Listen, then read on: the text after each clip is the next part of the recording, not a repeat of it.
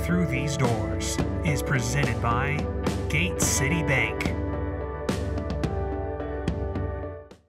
What can be done today to create a better way of life?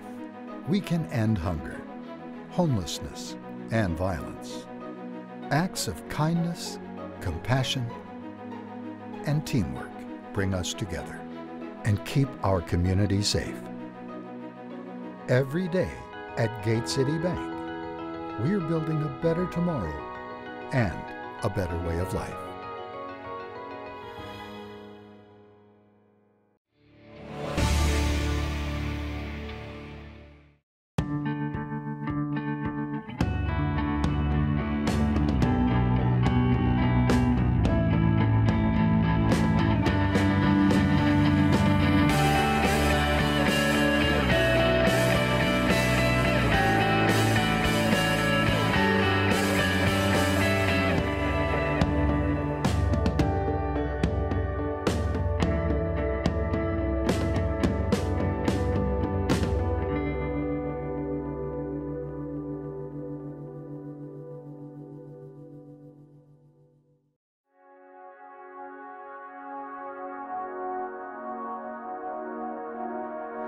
North Dakota was scheduled to take on Nebraska Omaha last weekend to open the second half of NCHC play.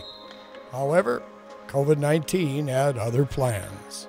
Yeah, I think it was a situation where, kind of one by one, our group wasn't feeling themselves a little bit, and we had a couple of good practices on Monday and Tuesday, and by Wednesday, after a few guys getting tested and getting a few positive cases, we had to look in our group and see if we had enough bodies to play a game, and we couldn't check those boxes to move on. And you know what? Not feeling bad. There's other teams around the country and within our league that had to postpone games as well. It's just something we're going through as a group and what's going through the area right now.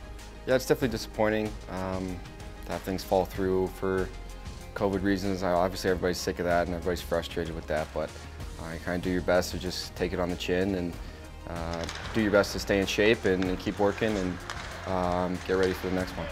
Yeah, I mean, we live in a world now where there's a lot of uncertainty and with everything that's going on, but saying that, I think for us, it's just a matter of staying ready and knowing that there's going to be ups and downs, and you might have an off weekend here and there.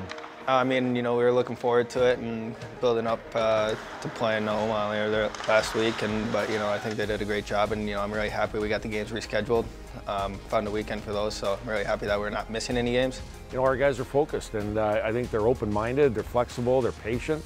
So it's a situation where we're going forward now. We have 14 games in 7 weeks with no off weekends now, and we're going to be going here, and our guys are excited about the future. With the unexpected break, players and coaches adjusted to make the most of their open weekend. Well, I think it's a chance to regroup and get things in, work on some things. And when we didn't have the numbers available, we didn't take a day off. The guys that were healthy enough to practice, we got out there and we enhanced their game individually and tried to work on some things in small group scenarios. And now we got everybody together, and it gives us a situation of getting extra days under our belt to get ready for this sprint. Yeah, no, not much. Honestly, we were just bearing down on our school. We spent a lot of time here, and I know those guys were itching to come here, and obviously, unfortunately, they weren't able to. Yeah, personally, I was using YouTube. I was doing YouTube yoga stuff and core, whatever exercises I could find, and some band work. But yeah, get creative and do your best to get a sweat in. No, I don't even own a console, but yeah, all you hear in our household is people screaming at each other from upstairs now. It's pretty hilarious, actually. No, I do not own Xbox or PlayStation, but our house loves to play Catan, so we really get into some serious Catan games. There might be a few encounters where we get a little maybe aggressive with each other at times, but no, it's a lot of fun. We play a lot of Catan. Who usually wins? I hate to say it, but Hainer. He somehow pulls it out every time. Lingers in the last place and then jumps out of nowhere to win it. Actually, I was fortunate enough that the guys that weren't in quarantine were bringing me meals. So the cooking is gonna have to wait till the spring, I guess. Yeah, some people needed some to-go boxes from the rink here, so definitely loaded up a few of those and walking out like a pizza man, carrying the boxes around, delivering them out to people. I think I'd usually package up 4 or 5 boxes every day. I would just run them home, drop them off, and head to my room.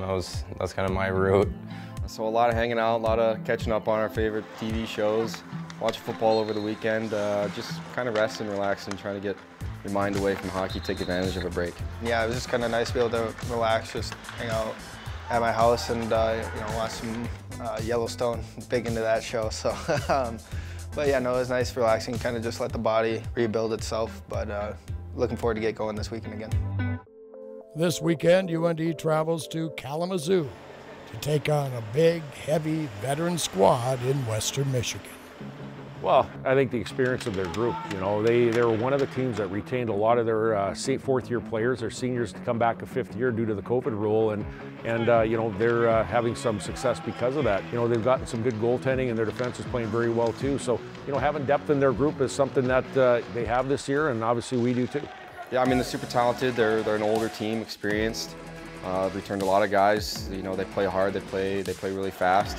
You got to be ready, and that building is super hostile, and if you start slow, they'll jump on you quick, and they'll have a couple goals before that first TV timeout. So you got to come in ready to fight, and it'll be a good weekend. It's huge. Obviously, our conference, the parity in it's pretty unbelievable. So, you go to war every night, and it's going to be a war in Western. Obviously, NCHC points are huge. We're looking up for the challenge, and we're really excited to get to Western.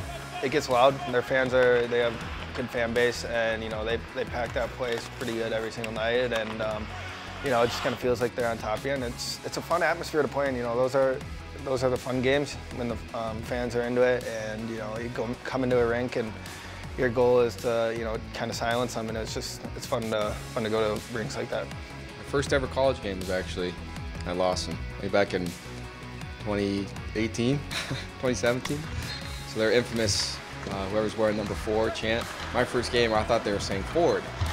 So I thought I was getting it for no reason because it was my first game. I was like, what did I do to deserve this? But I quickly learned that it was number 4.